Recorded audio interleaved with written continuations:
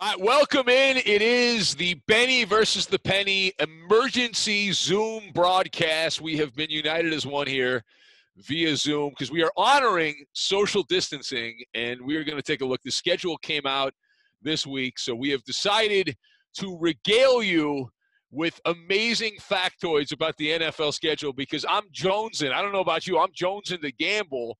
I have not been able to place a bet in many, many months, so we will take a look at the odds and all this. And as always, you can see him right there. For better or worse on Benny versus the Penny, the man affectionately known as Gagon, David Gascon, right over there. I see you dressed up, Gascon. Very nice. Good outfit on there. It's all black and representing the United States. Although I can't represent the penny accurately. I don't have a coin, Ben. I don't have a penny anywhere. I don't have a dime. I don't have a quarter. I got an old passport. Does that count? I got an old passport. You know, I'm in my radio studio, so I have some coins over here. I have a chain. Oh, hold on, look at that. We got the penny. The problem is you're supposed to flip the penny. See that? That's an actual penny. See that right there? Right there. Boom. Look at that. Covering my face. I covered my face with the penny. It's like a magic trick. I'm like Penn and Teller. Look at that. Boom. Ooh. Does it count that I found an old school General Lee? The old school Dukes. Oh, that is pretty. Do the wheels still go on that though? That's the wheels still go. Yes, it still drives. So yes, the wheels go around. I got a bunch of other. I got to find. Let's see. Oh, this is pretty cool here. I don't know if I've never shown this on camera. My favorite radio show of all time. The reason I got into radio was the Jim Healy radio show, right? Oh, I remember Jim Healy. So a listener. This is probably 20 years ago. A listener found this and sent it to me, and I've kept it in my office because it has all of Jim Healy's catchphrases. Check this out. Let's see if you can. I'm going to show you right there. See if that's good. Check that out right there. Now cut that out. Right there. Look at that, huh? Yeah, it's got all that. This is an ashtray. I don't even smoke, and I've had an ashtray in my office all these years with all this other crap. If you could only see the other side of what I'm looking at right now, it's like Cowboy and Windsor's house there. It's a hoarder's paradise. So you have the Jim Healy ashtray. Now, do you have the Ben Maller, Tom Looney book of sports cliches? Oh, yes. Well, sportscliche.com. You don't even need a book. You got the sports cliche. Take it one segment at a time. We've updated the cliches for radio. So you got to take it one segment at a time. Yeah. You got to bring your A game, right? That crosses over. That's universal. That's what do they say in the clothing business when it's for men and women? Unisexual or something. Oh, yeah. What do they use? Yeah. Unisex. So it works for everything. So, So my goal is to work as many cliches in as I can here for Benny versus the Penny. That's the dream. Yeah, well, we will we'll press on, as you would say. We both brought our hard hats, and we've rolled up our sleeves. So we really and I dressed up too, actually. By the way, and I want you to know, Gascon, we are doing this on my day off. So technically, this is not a day off. I mean, so just for what it's well, technically, when you love what you do, you never work a day in your life, right, Ben? Yeah. Well, tell my wife that, okay? I mean, I would agree with you. I don't know if the wife would agree with you, though. That's the problem. So. Well, my apologies for summoning you on a day off. So it's all good. But you were ecstatic a few hours ago when the 2020 schedule was released for the National Football League. So it's a primetime affair with your Kansas City Chiefs as you closed out 2019 in style. Yeah. Listen, it was a good year last year. It got off to a great start betting on the NFL, and as typically happens, there's that midpoint. I don't know, was it week 5, week 6, week 7, where things change over. The injuries start piling up, and then it really becomes more challenging. I really feel pretty. And this year's going to be different because of what's going on with the coronavirus and all that. But typically the first 4 or 5 weeks of the NFL season, I've done pretty good most years because you got a good grasp on everything. Injuries don't take over yet, and all that. So after that, you really got to dig in because you're speculating more. It's more like a sweepstakes situation betting on the NFL after the first 5 or 6 weeks of this year, and then late in the year, that's where the nightmare is late in the season because, as you know, once teams start clinching playoff spots, and then they don't really worry about playing their starters all that much, and then it's you're like the Radio City Rockettes there, kicking your leg in the air, trying to figure out what's going on. Now, I went back and I had to go look at or listen to the archive of some of the things that you did. So the first 4 or 5 weeks, you were batting. You'd be in the Hall of Fame. You were batting well over 600. Yeah, that was great. So only week 2 was the only week. Don't bring up the rest. Just stop. Put the stop sign up right there. But see, here's the thing: you would have had better weeks. The only 2 teams that you really fell in love with that were bad teams were the bad teams, Cincinnati and the Miami Dolphins. But after that, you got away from them. And well, there was a point. Yeah. Like I don't mind betting on bad teams because you can make a lot of money betting on bad teams as long as they're trying. The key part of that sentence is trying, and it was painfully obvious that for chunks of time, Cincinnati couldn't figure it out. I actually think the Dolphins were trying. They just sucked, and it took them a while to get their sea legs underneath them. But, yeah, I mean, it's the hope and the reality. And I think a lot of these teams – see, if you bet on the good teams, you've got to worry about obviously the point spread, and you're dealing with a favorite. I would much rather find a way. I try to talk myself into finding a way to bet the underdog if everything's kind of equal, because you got more ways to win, obviously, especially if it's a big underdog. That's just been my philosophy over the years, looking at the games, because if you bet favorites, it seems like public perception, you should win all the time, but favorites do not win and cover very rare. There's few exceptions, like Belichick and the Patriots over the last 20 years has won, but for the most part, teams are back and forth within a couple of points of the point spread. The guys that put the point spreads together, the bookmakers, are insanely good at this now. And I think the best part for this season for you is if there are no fans in attendance, you're not going to have to worry about being denied credentials. So you can watch all of these games every Sunday, no matter what. Yeah, I don't have to worry about the Seahawks PR department screwing me over or the Rams PR department screwing me over. I'm good. I'll just watch at home. And the other thing, which is I was thinking about, is I know a friend of mine, like, how do you, from a bookmaking standpoint, I know that the lines are out in all these games, but traditionally you factor in home field advantage, you factor in crowd noise. You still have the elements, I assume, if they're going to play these games, West Coast teams going to the East Coast, you'll have that time thing as well, where your body clock is on a different time than the time zone you're in. So, I mean, that's obviously a part of it, but the crowd factor was also an element, and you're not going to have that. And so it's going to be very odd watching, for example, like I like the Rams, and don't tell anybody because I think they're going to stink, even though they're on prime time a bunch. But the Rams are supposedly going to open up the new stadium against the Cowboys, and it is going to be barren. I mean, you're talking about an uninhabited stadium. That's not the kind of gala debut. They should go back to the Coliseum and play, or go back to St. Louis. They might even go back to St. Louis. I don't think they want them back there, but yeah, it's going to be very lifeless. And so that you got to factor that in, because some guys, there's like 2 types of players. There's a type of player that feeds off the crowd. Either way, that gets excited, wants the crowd to cheer for them, or wants to feed off the boos. There's very few players that don't have any reaction to the crowd. So it's going to be interesting when Joe Blow's not in the crowd to see how these guys react. See, that's the one interesting thing. You mentioned the Rams. I think that actually might work out to their benefit, because Dallas comes to town, and if it's anything like the Chargers, what they've been the last couple of years, it's always been a road team advantage when they come into Los Angeles. So for the Rams, that's one thing.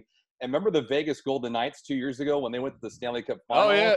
There was always that Vegas flu that people talked about. Well, so that could be an instance against the Raiders this year.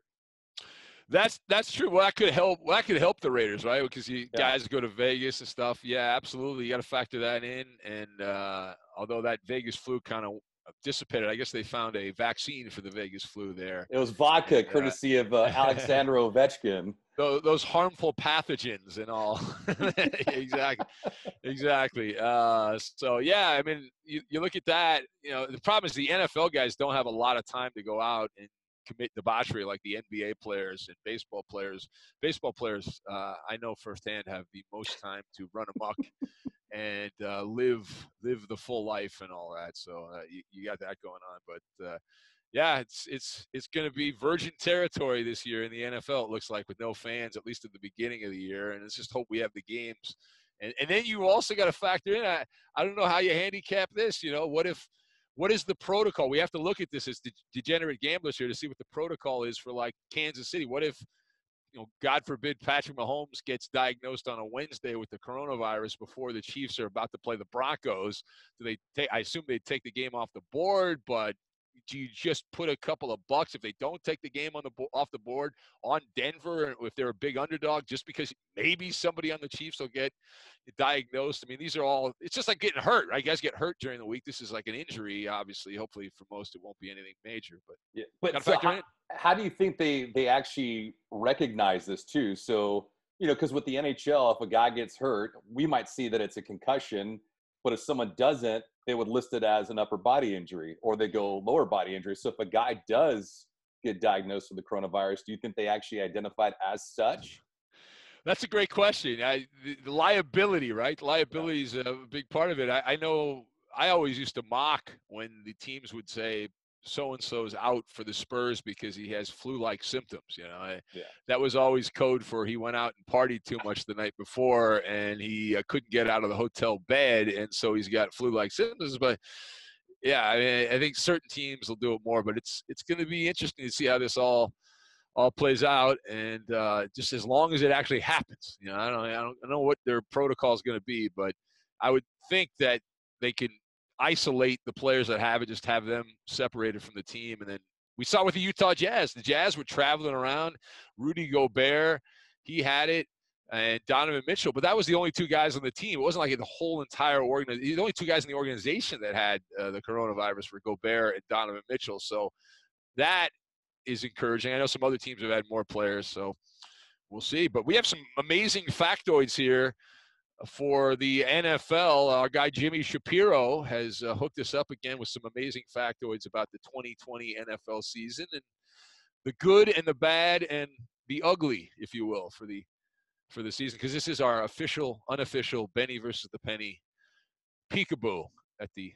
Is that a good word, peek? I think so. Why not? I was going to ask you if you would be more inclined to fall in love with Kansas City this year as the defending champs, since, you didn't ride them throughout 2019, but you obviously did when it counted in postseason, and especially in the Super Bowl when it was a short line. So, they're favored 14 times this year, and twice they're an underdog.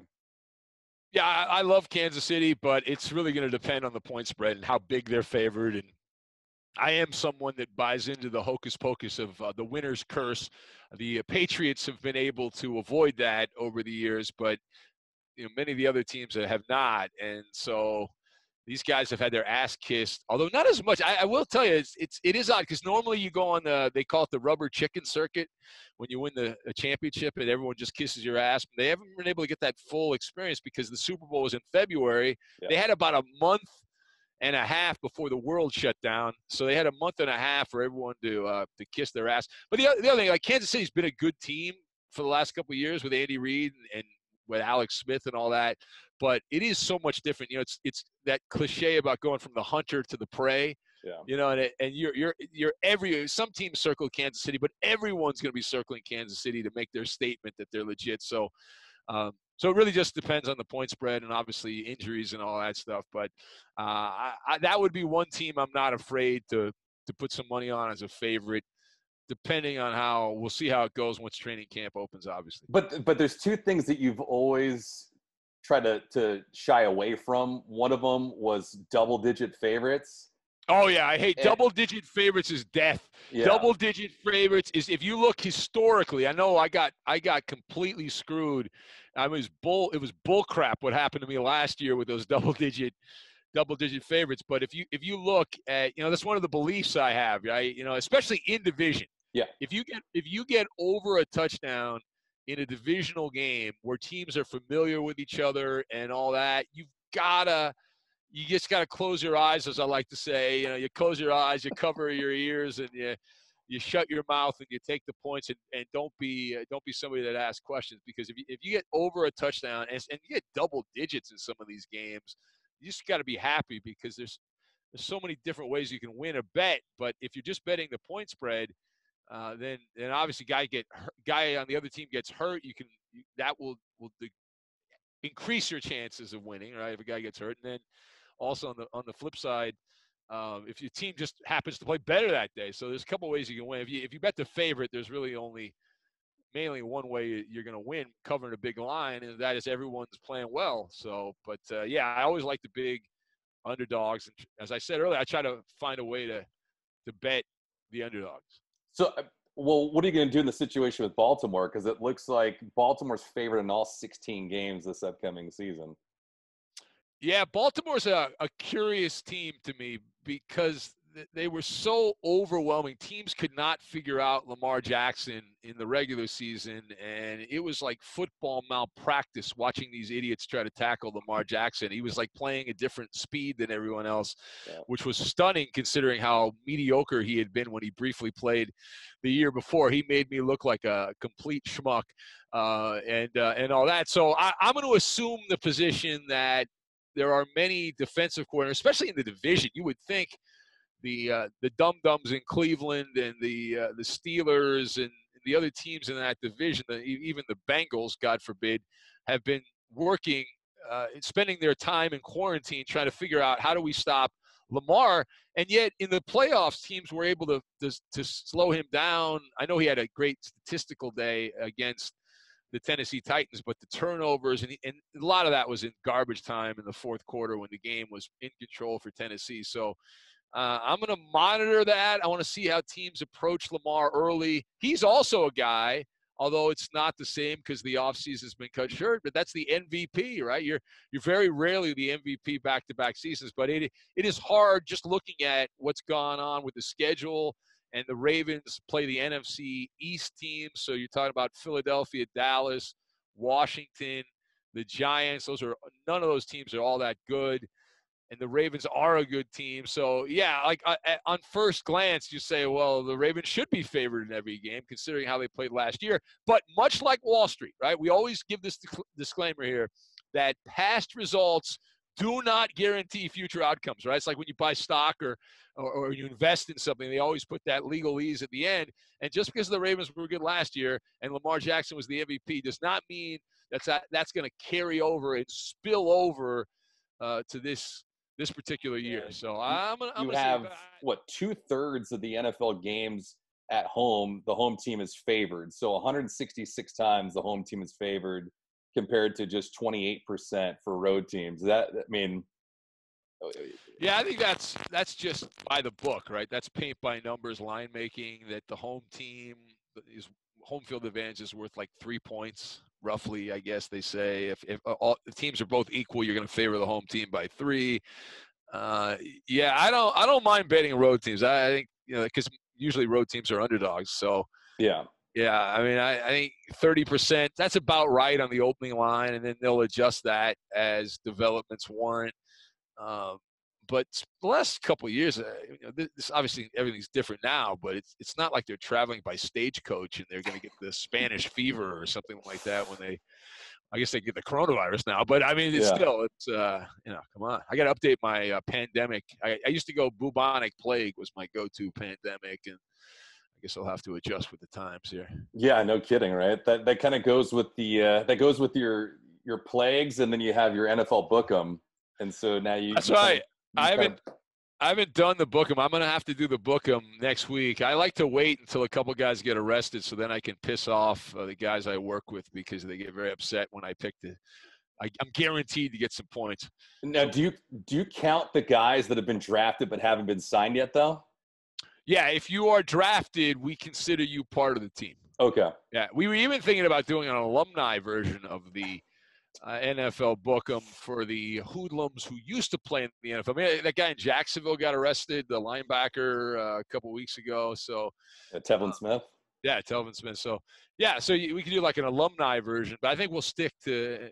It's on my list to do next week. We'll do a whole big segment of drafting teams, which is always a highlight. Yeah. Yeah.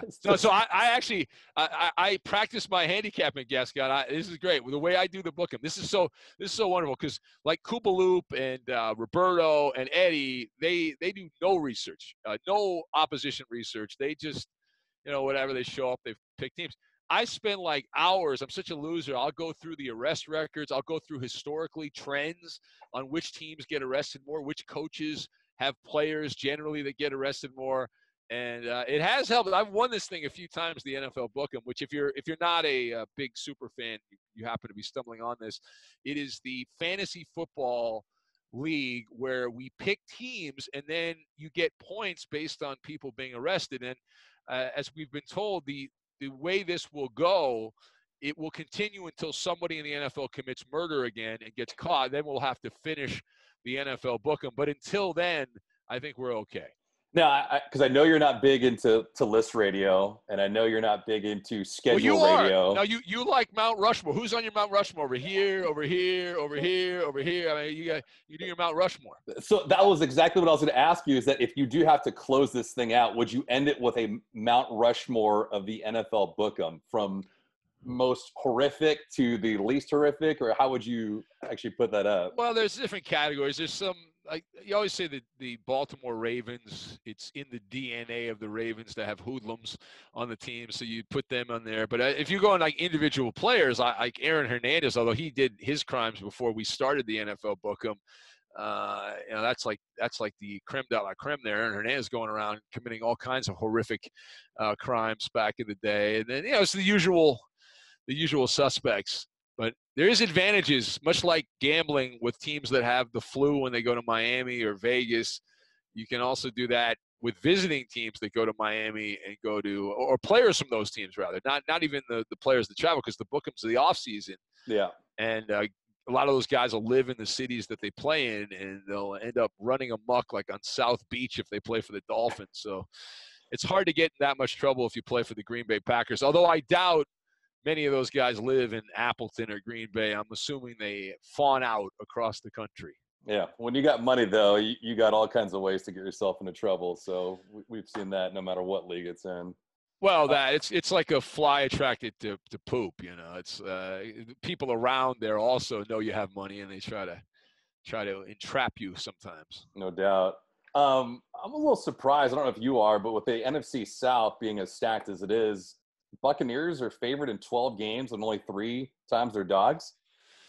Yeah, I saw that. This looks to me like a case where public perception is playing in. I think the odds makers know Tom Brady had that streak. He's the most consecutive games favored, and since they've been keeping records for any quarterback. That's going to come to an end against the Saints.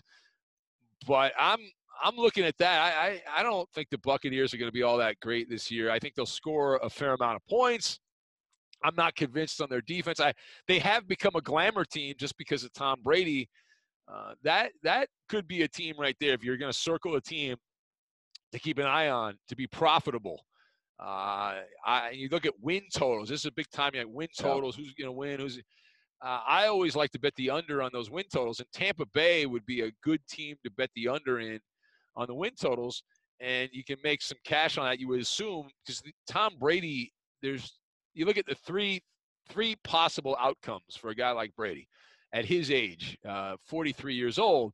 You're like, he would have to defy the space-time continuum to play at an elite level. So you figure if Brady plays well, he's an average NFL quarterback. Well, Jameis Winston, if you take away a few of those interceptions, he was an average NFL quarterback, although the numbers were obviously skewed because he kept turning the ball over. So you figure Brady's not going to throw as many interceptions. He's not going to fumble and all that stuff. But the only way you get any real production out of Brady is you figure at his age, he's a middle of the pack, like 14 to 18 in the NFL quarterback ranking, and that would be 14 would be the high end. The low end could be like 26 or something like that for Brady. Even though I know he's the holy grail, Tom Brady, of quarterbacks and all that stuff.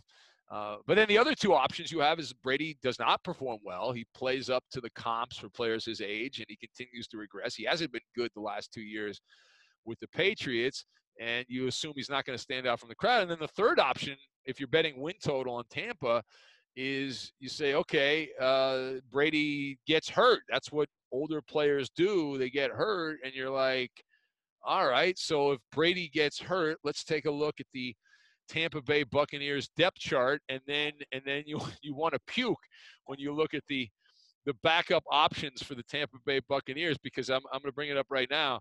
I got it in front of me here. Let me click on this here. I believe it's Colin Kaepernick's old buddy there, Blaine Gabbert, is the backup quarterback. And then they've got someone named Ryan Griffin, and Reed Sinnott is they drafted him in the 7th round. He's also on the list. So yeah. So if you bet on the Buccaneers, you get the cachet of them being a glamour team. You seize that opportunity if you're into that kind of stuff, and then you might end up needing Blaine Gabbert to play well. Godspeed if that's the case. Yeah. So win totals for Tampa Bay, anywhere from 5 to 9, you get even money. 10 to 14 wins, it's 10 to 11 odds. 15 to 16 wins, 75 to 1 odds, and then 0 to 4 wins, 33 to 4 odds.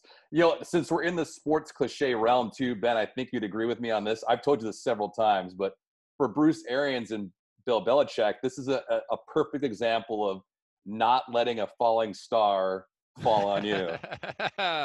Look at you.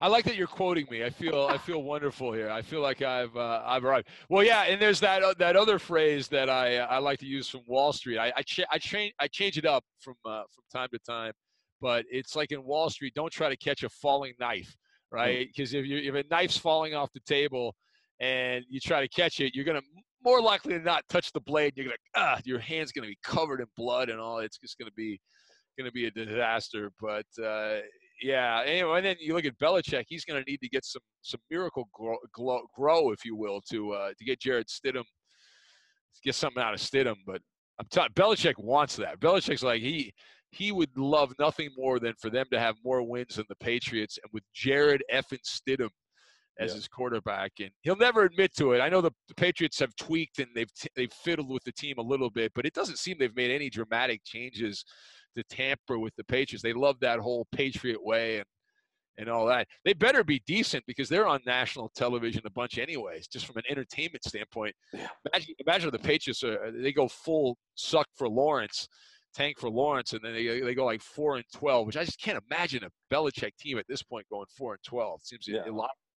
Well, they have the Vegas lines out there too. Have Belichick as a 7-1 favorite to win Coach of the Year. So you have him as Coach of the Year at 7-1, and then Joe Burrow as a Rookie of the Year favorite at 3-1. So the key is that Belichick's got the blessing of low expectations now that Brady's gone. Right? People are like, it probably won't be that good. It's the chicken versus the egg argument. Did Belichick become good because of Brady? Was Belichick becoming good, and then Brady benefited from Belichick. So we'll see what happens. But there's not a lot of expectation. The Buccaneers, we talked about the Bucs. The Bucs have high expectations, right? It's like the old line they said about poetry, or not poetry. It was pottery. Talking about pottery and high expectations and all that stuff, and you're going to make the pottery, and then when you actually have to do it, and what it actually looks like compared to what you thought it was going to look like are two different things. It's like, what the hell? Yeah. It's kind of like our perception of how we look on camera right now, right? It's a little bit different how we think and what we. Oh no, I don't even. As I told you, Gascon, I do radio for a reason. I mean, look at this disgusting. Look at this. It's horrible. I haven't shaved. I got gray here. It's not a good situation. But at least I have a better background. I'm in my radio studio here, so I have the nice background. They say with like the camera blend though is that your shirt is matching your background. That's like a big no-no in the Hollywood world. Like west of the 405, that's kind of what I heard is a big no-no. Yeah. Yeah, well, you know about. Why don't you go run down on the Pacific Ocean, you schmuck? Why don't you go do that? I'm out here burning up where I live. It's 1,000 degrees out here. That's Arizona. Got my air conditioning pumping, and I think the shirt's a good look. It's like this. It's like my head's floating. See that? Like I'm floating here. No. That's what they say for you TV people. You're floating heads or talking heads, right? I'm just a talking head. That's it. Yeah, pretty much. Jaguars 16 times this season they're going to be underdogs. Are you surprised by that? No, because they're not a glamour team. They have the smallest fan base in the NFL, so you got to factor in who's going to bet on them. It's going to be the hardcore gambler. I actually like Gardner Minshew, but he was like a mediocre guy. He was, he's supposed to start. We'll see if they bow down and to public pressure and go out and sign somebody like like Cam Newton. But no, Jacksonville's not going to go 0-16.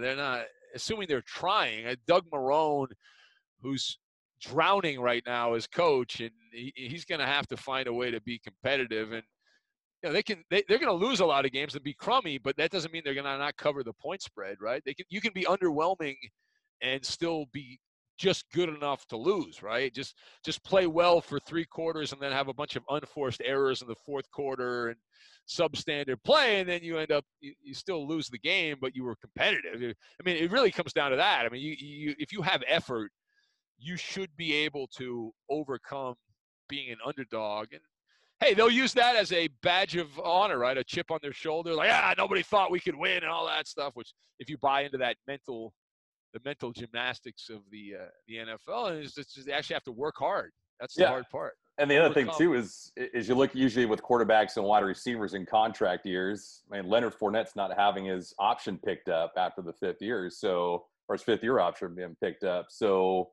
I mean, if you're looking at motivation for at least a guy like that who looked great a couple of years ago, I mean, that's exactly what he's fighting for, is a brand new contract, because he needs it. Wow, you assume he's fighting, though. Based on the reporting out of Jacksonville, he was falling asleep in meetings, and it appears to be obtuse to the whole situation here. So we'll see if he does turn it on. But you look at the depth chart, and they've got DJ Chark, who actually is a pretty good receiver. D.D. Westbrook, who's okay. Somebody named Chris Conley, who used to play for the Chiefs. Keelan Cole. I mean, these are not great impact players, but that's who Gardner Minshew is going to throw the ball to. And if he gets hurt, you talk about injuries. Josh Dobbs, the former Steeler quarterback, Joshua Dobbs is the backup to Gardner Minshew at this point, which means that you might be getting a phone call, Gascon, to go and sling the football and play quarterback in Jackson. Speaking of which, and I'm glad that you brought that up, because I'm really excited about this. I think you'll agree with me on this, but I'm really excited. Odds to win anywhere from 10 to 14 games are pretty damn good. 5-2 odds for the Arizona Cardinals. Oh, with Alligator Arms Murray there. The rookie of the year in 2019, Kyler Murray. Yeah, it's actually the first time. I'm glad you brought that up, because it's the first time ever a Garden Gnome has been able to win. I mean, usually you look at that, the diminutive size player does not win. He actually fell apart at the end of last year. I know you don't want me to bring this up, but Kyler Murray, the last 5 weeks of the season was not. I think it was 4 or 5 weeks. I forget. He was really bad. Teams figured out Kyler Murray. He is, because of his diminutive size, it would appear he is limited. And some of those numbers he got. Remember that Lions game when the Lions just gagged early I think it might have been week 1. Yeah. And they ended up in a tie. And that was mainly because the Lions just stopped playing. They let Mighty Mouse in garbage. He was Mighty Mouse in garbage time. And in the first part of that game was the Oompa Loompa. So. Well, it certainly does help that you get DeAndre Hopkins into town, and you get rid of David Johnson, who's been injury prone, and Kenyon Drake came to town. He was good last season for them. So, I mean, they're still playing in the division. Yeah, the Rams, the 49ers. The Rams will be average. The 49ers will be good. The Seahawks will be good again. So, yeah, I'm not excited for the Cardinals. I know you're a big Cardinal fan. I'm gonna buy you an Arizona Cardinals hat, and I'll buy you a Kyler Murray jersey. But unfortunately, they only come in kid sizes, so I don't know if it'll fit. That's the best quarterback out of Oklahoma the last couple of years, and we could find out something about Carson Wentz's back at this season if he gets injured like he has in years past. But I mean, that's the one division I'd be scared to touch, the NFC East.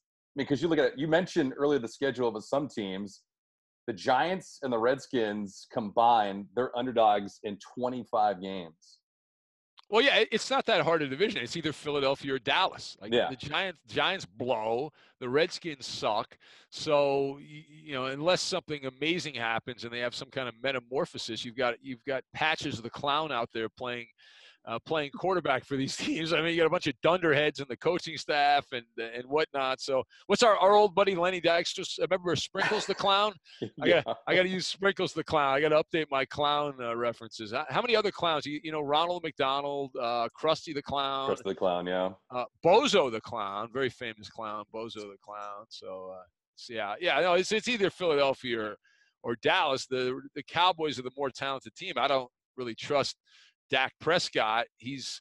When the Cowboys play better teams, I got to look at the schedule. But when they play better teams, he does not generally play all that well. That's been the case in his career. The one thing I was going to ask you too, just because I know you mentioned like the things you shy away from, double-digit favorites and divisional double-digit favorites. How do you feel about backing rookie quarterbacks or even first-year quarterbacks that have the starting nod? Yeah, I'm not against it. Normally it takes time for people to get their legs underneath them and all that. So I'm of the position that I like to hold off the first couple weeks, because I know when I've started a new job, I usually have sucked the first couple of like shows when I worked at other places, and so I assume the same thing happens to these guys. I know last year, if you look at, like you mentioned, Kyler Murray, he did not particularly play great early in the season. Yeah. The middle part he played surprisingly well, and then he fell off at the end of last year. But I don't have like this stigma against the rookie quarterback, but I do like to wait and see what I'm dealing with, to see if these guys have the flop sweat and the stage fright and they're just overwhelmed by the speed of the game. But yeah, it usually doesn't happen that often. I mean, yeah, because I'm just thinking about it. Like when you talk about a pitcher in Major League Baseball, a guy that starts off the season roaring hot. I mean, you think about like Alex Wood a few years ago for the Dodgers, who was blistering to open up the season. And then I don't want to say he tapered off, but he did cool off in the second half. But that's when guys had a book on him, especially in the National League West. So I'm kind of curious, like the approach with a rookie quarterback. Like Joe Burrow is going to be the starter in Cincinnati week number 1. Yeah. So that division is no cakewalk. But Cleveland should be better this year. Obviously Baltimore. And then who knows what's going to happen with Pittsburgh and Big Ben. Yeah, listen, I'm a big fan of Joe Burrow. I love them at LSU. The Bengals are going to be dog crap, is what they're going to be fertilizer again and all that. But that doesn't mean Burrow can't find success. We've seen this misconception that you can't put up numbers on a bad team, and you can actually put up more numbers on a bad team because you never stop trying to score, right? You never stop trying to score and all that. So it's going to be an interesting case study, because there's a guy that's the claim to fame for Joe Burrow at LSU is he's so accurate. And does that carry over? Because if you're accurate, that's the most important skill for a quarterback. It's just accuracy. It's decision-making and accuracy. Because if you get to the NFL, you can make all the throws. Some guys can make more plays, speaking of cliches here, but as long as you're accurate, that's why I wouldn't bet against Gardner Minshew being a decent NFL quarterback, because he's accurate. And it's like that old line that it was Mike Leach, I think, that had the line back in the day that the most important things are accuracy and decision making and quick feet. It's not how fast you are per se. That doesn't hurt, but you don't have to be the fastest guy in the world. You don't have to have the strongest arm in the world. Those are misconceptions. And those guys always get drafted high every year because the scouts get orgasmic when they see those guys. But Burrow, he has a strong arm, but he's accurate. So I like him. Although I wouldn't touch the win total of the Bengals because it's so low, right? Cincinnati is one of the lower teams on the list based on what they did last year. That would be one I might consider betting the over, but I would stay away. I would abstain is the word. That's a big word, abstain. I would abstain. I don't abstain from food very often. Well, it's fine. I mean, you're in the middle, I'm sure, of another fast that's going to be anywhere between 16 and 18 hours. And I am, but actually it started yet. It's been about 24 hours right now. So as soon as I get done, if you'll free me from my handcuffs here, I will be running off to Fat Sal's to get a gigantic sandwich, and then because I am honoring the quarantine, I will eat it in my car. So that's my idea of a fine meal. Eating a delicious 10 out of 10 sandwich in my automobile. The now, Maller movie. are you going to do it with like the woman? I think, I don't know if you saw her, but a woman went into a liquor store the other day and she had a mask on, but she cut a hole where her nose and mouth is. I don't know if you saw that. Are you going to eat fat salad with a hole in your Yeah. mask? You know what I love? I actually have my mask here because I'm near you. So I like when I go to the store, like this is how you're supposed to wear the mask, like this. Right. And then the guys wear it where it just covers their mouth. And so their nose is not covered. Like, what's the point? Just don't wear a mask. Like, just, Yeah. Be a rebel, be a maverick. Don't wear the mask. And then I saw one guy, God love him. And, he's a dad, and he had it looked like his daughter's, it had all the pink nursery stuff written on the mask, like it was for a baby. Oh, and yeah. it didn't fit his head, and he was wearing it. And I was like, wow, man, just pull your shirt up like this. Maybe you can do that. Back. Yeah. Well, see, at least you don't have to do that inside the mansion. So, you would be able to identify if you were on radio with a mask on. So no, we power wash this thing once a week. We clean this bad boy up over here. And you got, you're like air traffic control too, with the walkie-talkie and the headphone microphone. So yeah, well, that's my next job. I'm going to be a telemarketer. So when this thing, no, seriously, yeah, 1-800-JUNK or something like that. Yeah. Oh, keep it G-rated. Is there anything else that you like jumped out to you with the schedule being released on Thursday? No, I mean, we already knew the matchups. You look for certain quirks in the schedule. I think the Chiefs have 4 consecutive road games. You look at stuff like that, and you say, by the end of that, are they still going to be good? But if you're a really good team, it shouldn't matter that much. And I usually look more towards the bad teams to see if there's any value there. We talked about most of the bad teams already. We know who the bad teams are. And then you take a look at the Giants are favored in 1, they're underdogs in 12, and they're pick 'em in 3. And you're like, is there a chance I can get some value that Daniel Jones actually gets better and the Giants can compete here? Is that a team, you want to look at and see how they do, assuming we have training camp and all that? So that's one. But, there's a lot of teams that are right in the middle. I mean, and what do you do? Like the Rams, teams that are, it could go either way, right? They're on the fence. It could be good. It could blow. You gotta see how this goes. So we got plenty of time, though. And it's at least training camp opens. It's supposed to open in July. Yeah. If not, maybe August. And then the season hopefully in September. So we have plenty of time to dissect numbers. This is just a first look, Gascon. And I'm glad we have stuck to the timeline here that we had talked about. I'm glad that we have done that. So we don't want to go too long here. I didn't realize we were doing a full retrospective on the NFL schedule. Yeah, it was. It's your day off, but you were summoned. You did your jury duty for the day, and now you are free to roam about the country.